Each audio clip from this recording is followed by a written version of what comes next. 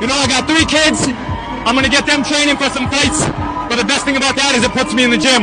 Yeah. So I'm in there all the time, so I'll be getting in work. Yeah. I'll be getting. So how does that motivate you? Obviously having your 3 kids. I've seen you in the ring with them. How does that motivate you knowing that you've got your motivation? Well, them and my wife, man. This morning she woke up, we hugged, we kissed. She told me, first thing she said to me in the morning was or at night was make sure you keep your hands up. She's always on my side.